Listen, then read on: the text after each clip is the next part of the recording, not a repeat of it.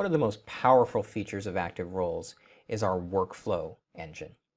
With a workflow, anything that Active Roles does or anything somebody does inside of Active Roles can trigger a workflow and can trigger something else to happen.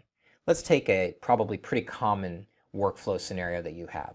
You have some groups in your company that are really sensitive in terms of who has access to them.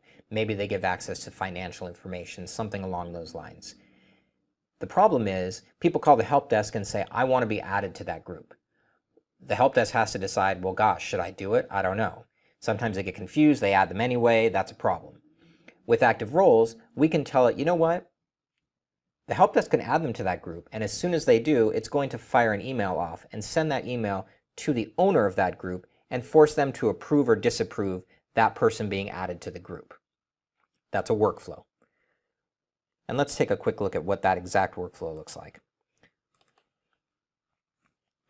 Here I'm opening up a workflow, and this particular workflow, like I said, will require approval of the owner of a group or distribution list before somebody can be added to it.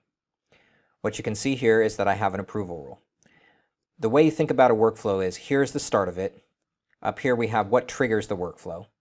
And what you can see, if I click here,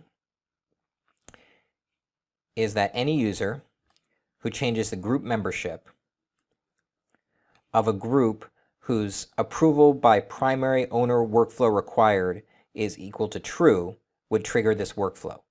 That is a virtual attribute that we have set that says, it's a checkbox, it's a binary value that says if the owner of the group is required to approve it, then that attribute is set to true. So in other words, if somebody changes the membership of a group and that attribute is set to true down here, it's going to fire this workflow. And you can see that's the beginning of the workflow. Here I have the actual approval rule itself, and I won't dig into this, but the bottom line is the approver, in fact, is the manager of the group. What I call this line here is this is when it's going to actually execute it. So the bottom line is, here we have the approval. If the approval is approved, then we're going to do the operation and then end. If the approval is not approved, it's just going to fail out and stop what it's doing. That's an example of a very simple workflow. Let's take a look at another one. Earlier we looked at a policy that prepended the word group underscore to every single group that we create. Just to iterate the point that in Active Roles there are multiple ways of doing things, I created a workflow that does the exact same thing.